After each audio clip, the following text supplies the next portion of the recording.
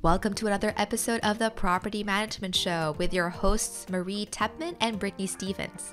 Our guest today is not a stranger to the show because he loves to talk to Brittany and I about maintenance, data, and ghosts, as in ghost maintenance requests, if you remember that episode. It's none other than Ray Hespen from PropertyMeld, and he is back to talk about what the data says about customer churn in property management. As a reminder, this podcast is brought to you by 4.5 Marketing Agency. We have been helping property managers with owner marketing since 2012, from strategy all the way to implementation. Visit 4andhalf.com to learn more. That's FOURANDHALF.com. And without further ado, here is part 1 of our interview with Ray.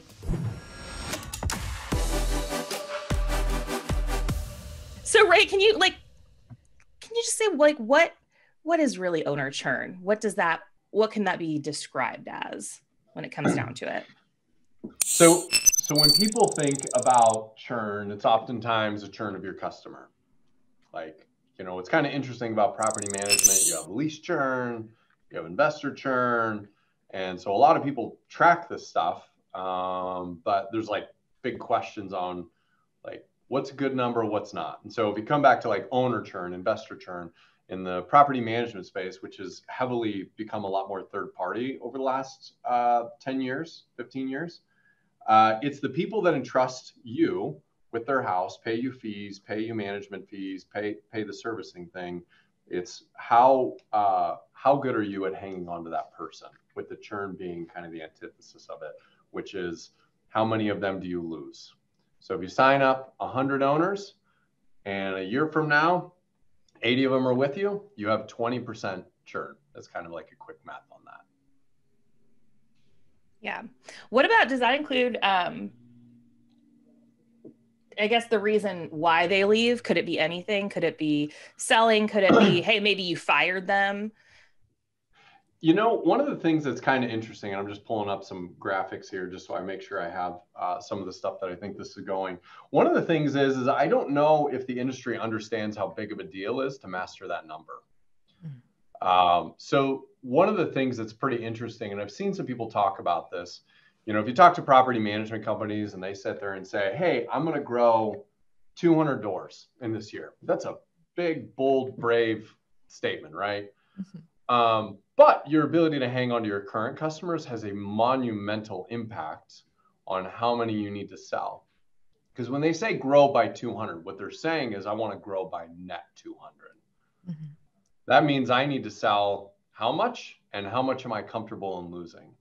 And so I think that, I did some interesting stats and I've done some talks on this. I think I'll go very super high level, whatever. There's a whole bunch of stuff here, but let's say it costs you $750 to gain a customer, gain an owner, whatever. That's your BDM, it's your marketing, it's everything, $750. Mm-hmm.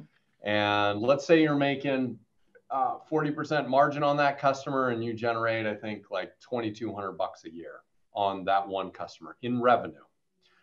Basically, the difference between a company that can hang on to that same person for 5 years versus 3 years is a decent amount of money.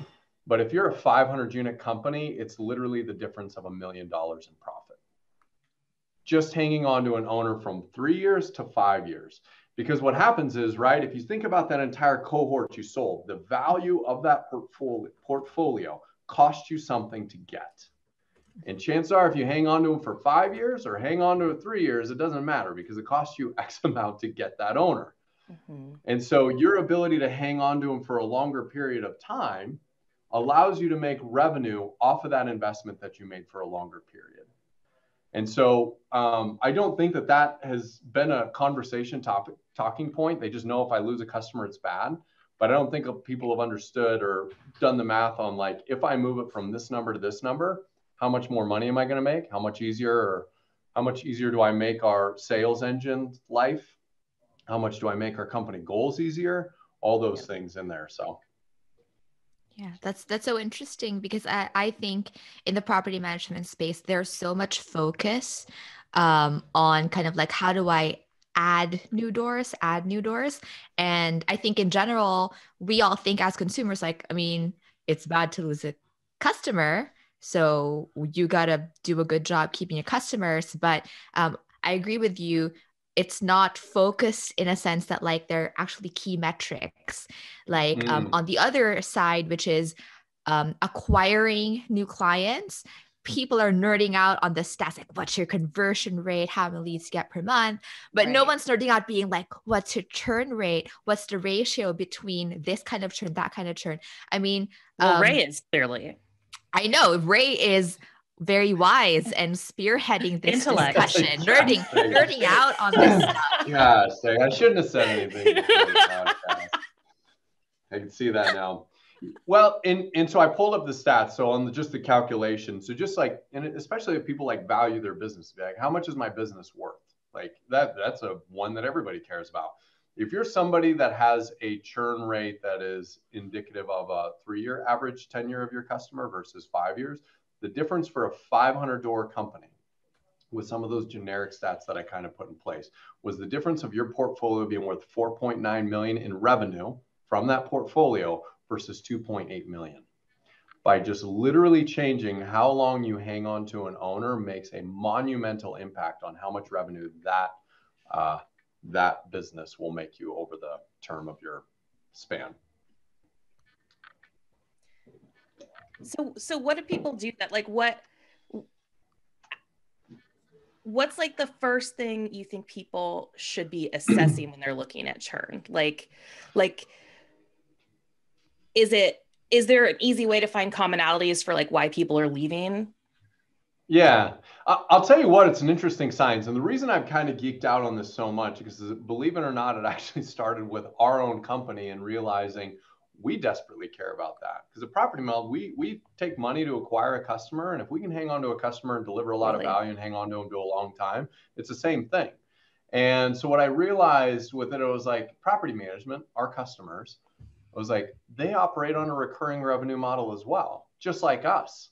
It behooves them to do that. And so we spend a lot of time sitting there going like, how do we understand why people leave? How do we sit there and make that better? What is our guiding metrics? How do we move that number from X to Y?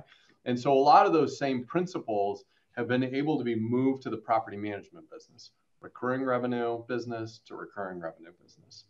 And so one of the challenging things that can be anytime somebody says, like, I want to know why my owners are churning, it is a combination between quantitative and qualitative data. And I will tell you, most people are probably not going to have the bandwidth to do a lot of this. So I think in this podcast, we can shortcut some answers for some people of what they should be in and focusing on.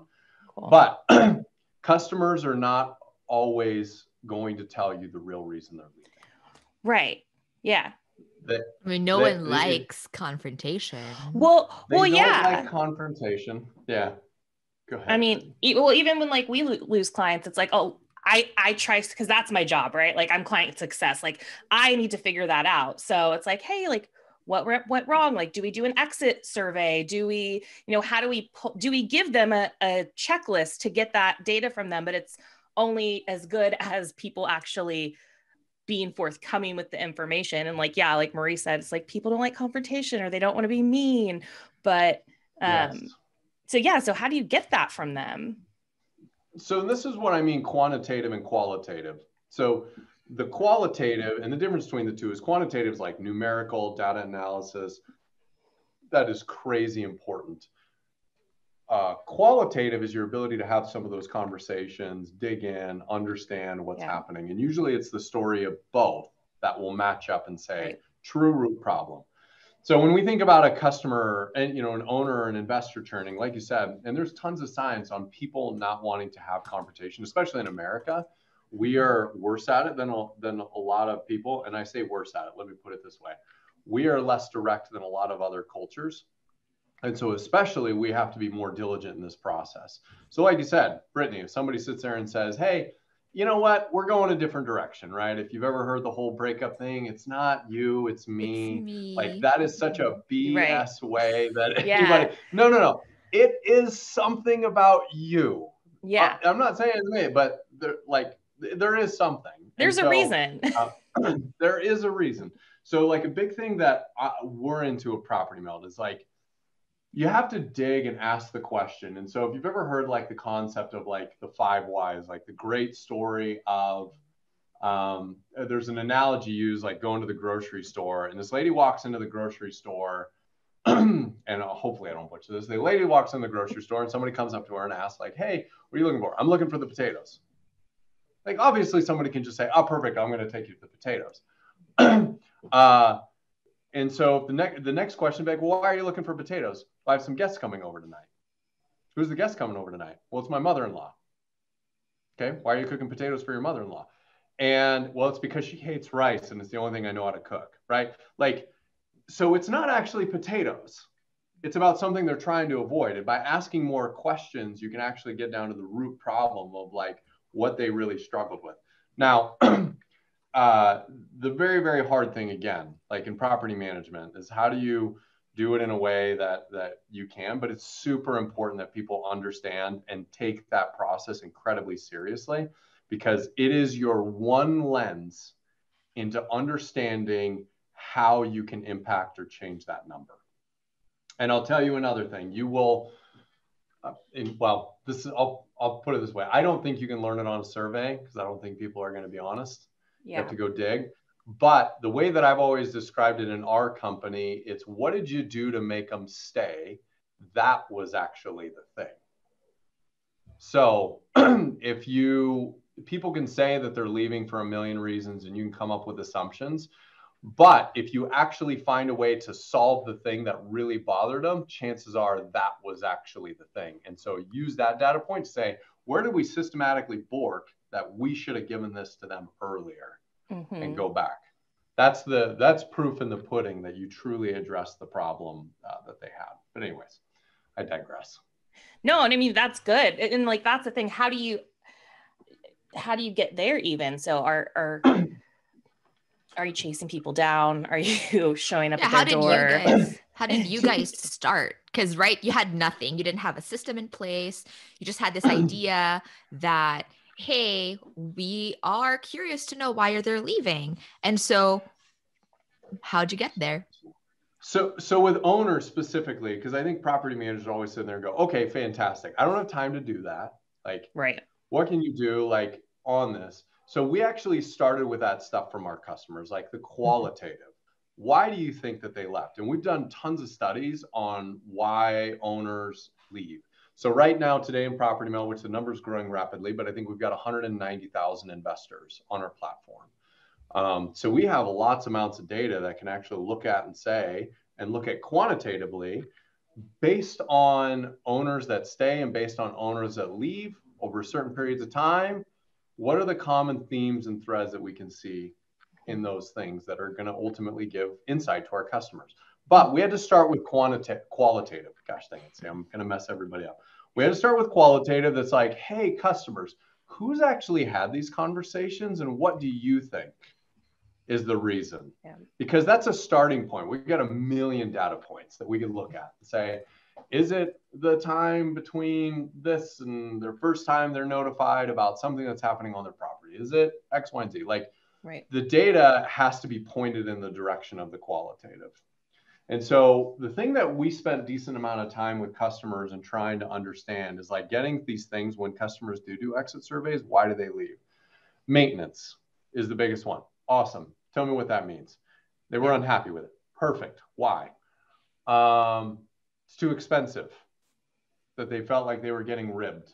That they didn't feel like their renter was taken care of. So that's why they left.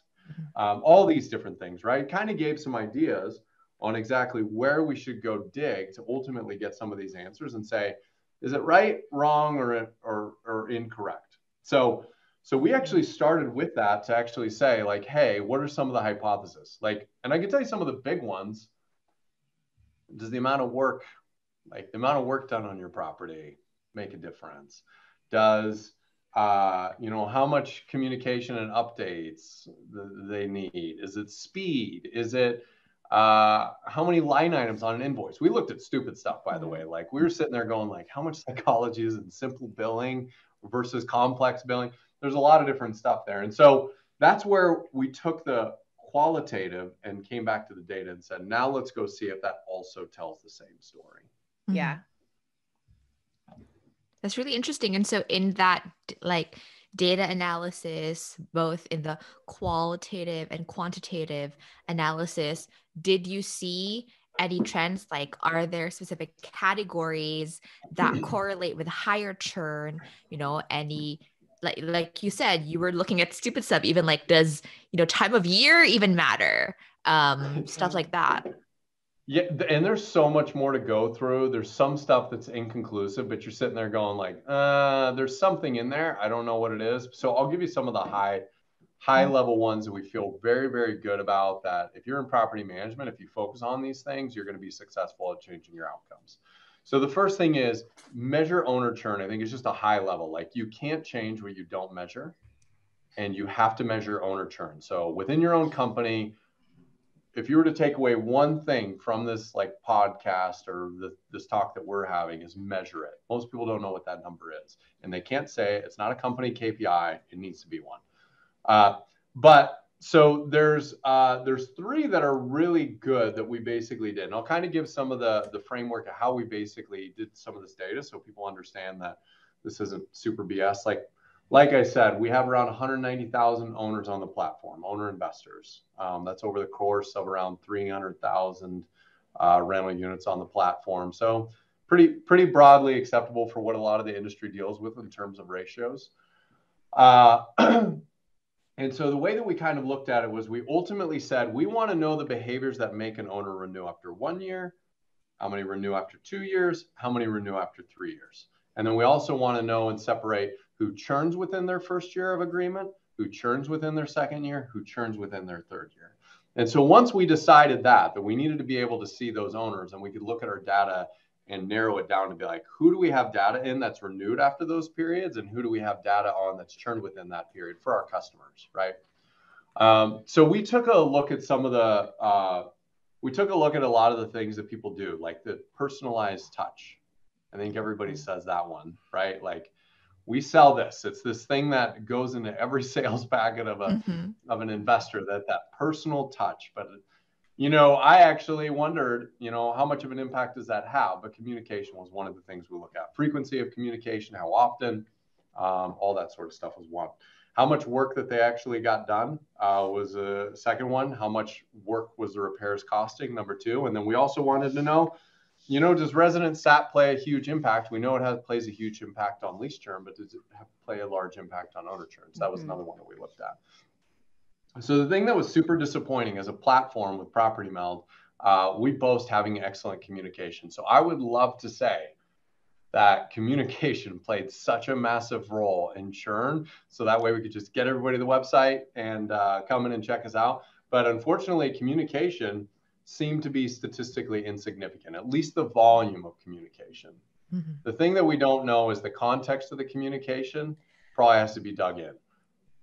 Did somebody communicate shortly or before a large charge versus, not? Right. What were the words in there? And also the method too. Yeah. Well, the method, or it's like, is it responsiveness, or is it like for me, it's like when you talk about communication, it could be like responsiveness versus just like sending out information they don't care about, Yes. How fast from I, as an owner, reach out, do I get a response? That's a good one. Right. I'm writing that down.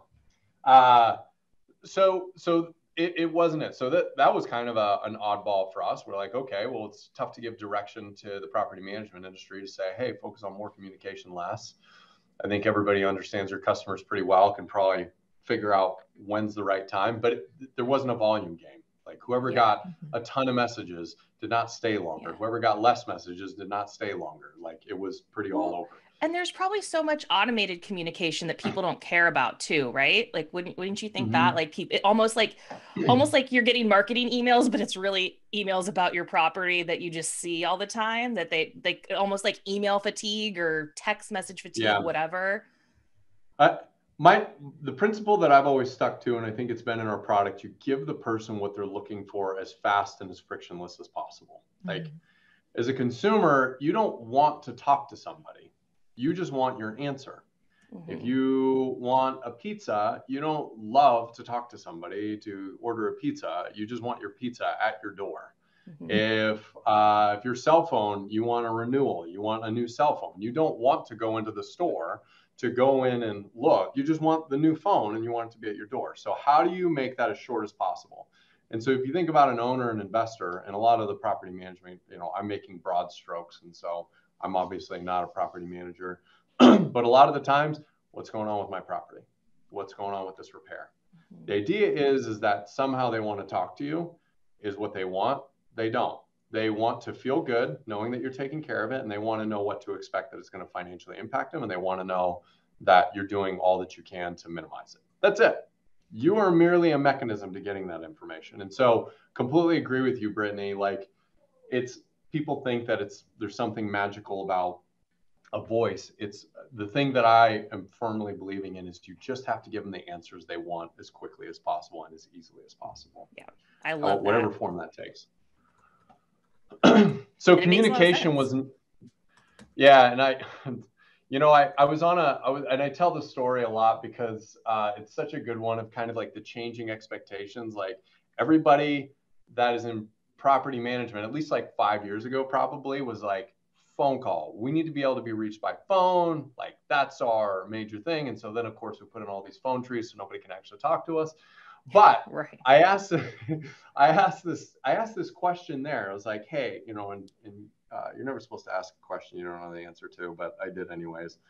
And I was like, hey, in the room, I said, this is probably really stupid, but I said, if you have a software provider and you got an issue with your software, you've got a question, how many of you call into the toll-free line? And like, no hands went up. I was like, how many of you use the live chat or email function for tickets? And like, everybody rose their hand.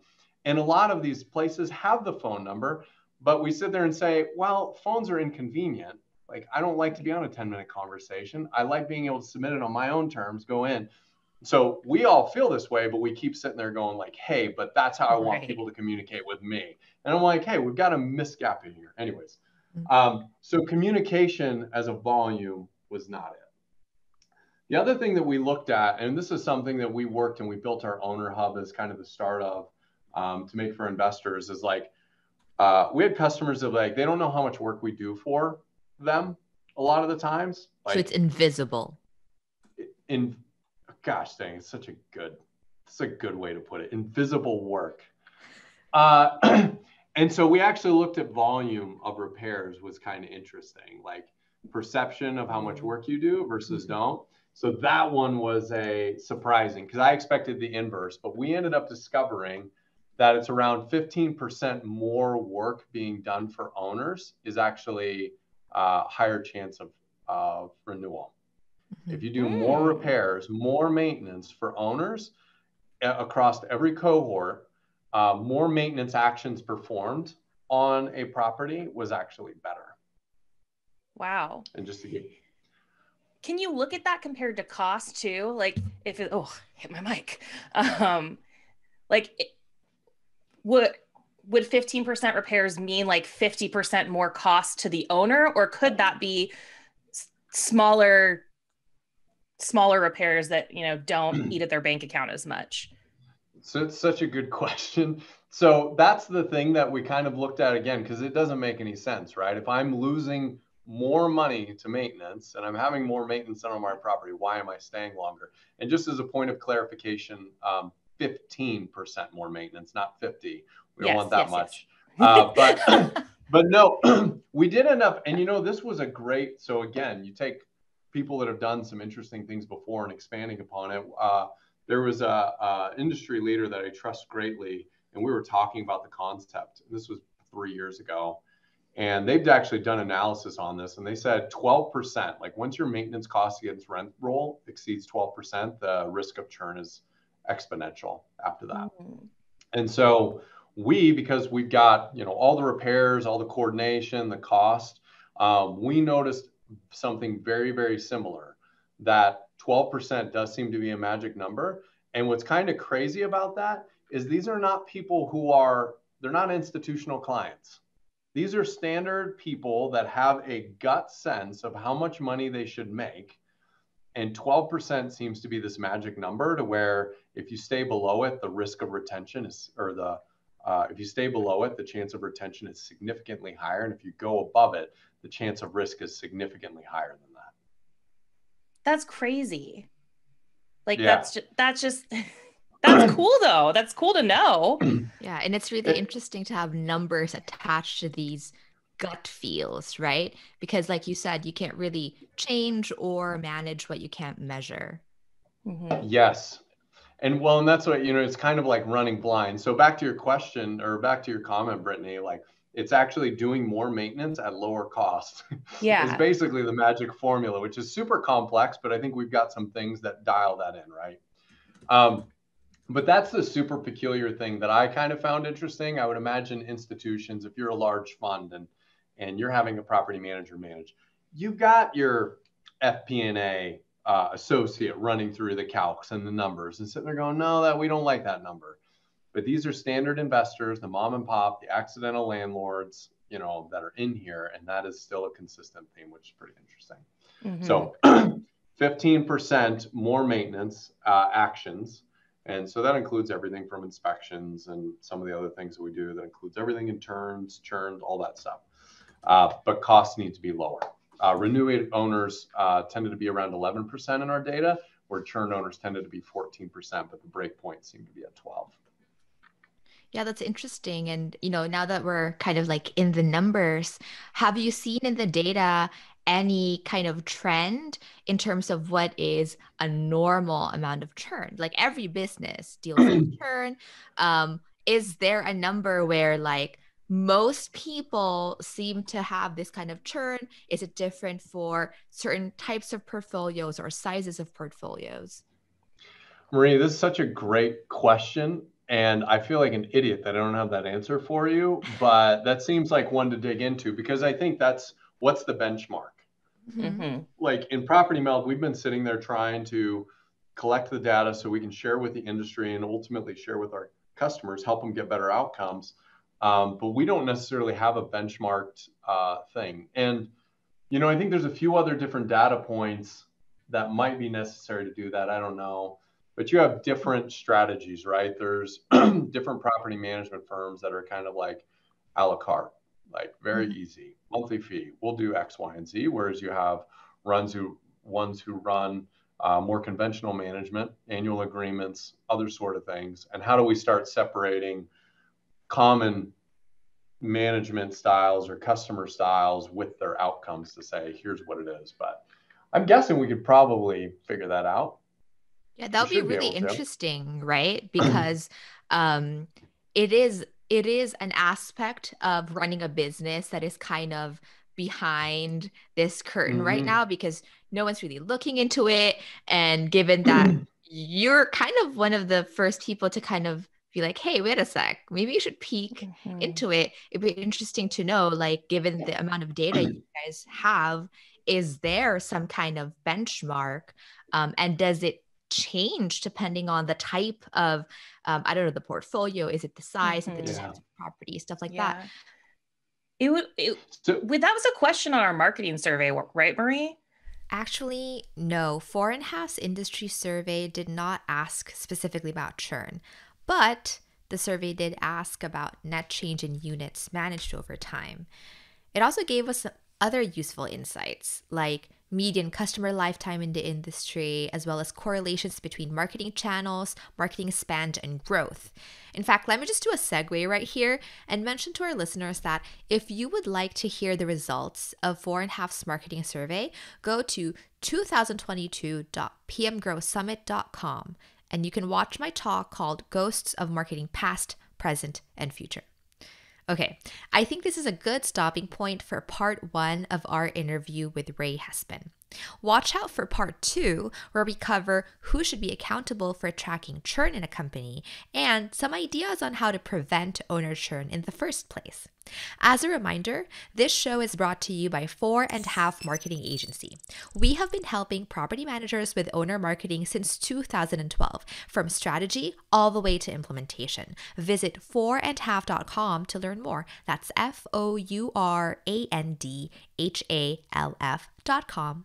Thank you.